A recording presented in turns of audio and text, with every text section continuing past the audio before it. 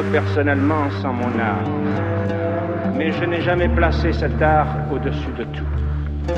S'il m'est nécessaire, au contraire, c'est qu'il ne se sépare de personne et me permet de vivre tel que je suis au niveau de tous. L'art n'est pas à mes yeux une réjouissance solitaire. Il est un moyen d'émouvoir le plus grand nombre d'hommes en leur offrant une image privilégiée des souffrances et des joies communes. Il oblige donc l'artiste à ne pas se séparer. Il le soumet à la vérité la plus humble et la plus universelle.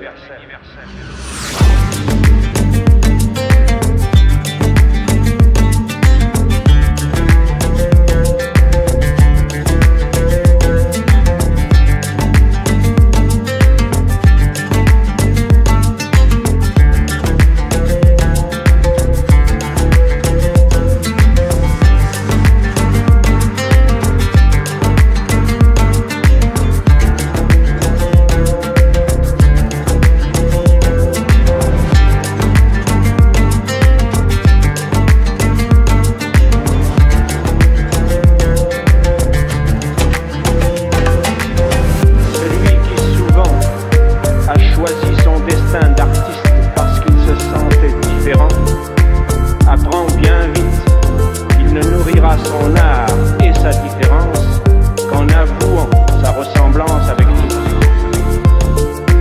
L'artiste se forge dans cet aller-retour perpétuel de lui aux autres, à mi-chemin de la beauté dont il ne peut se passer et de la communauté à laquelle il ne peut s'arracher. C'est pourquoi les vrais artistes ne méprisent rien, s'obligent à comprendre au lieu de juger.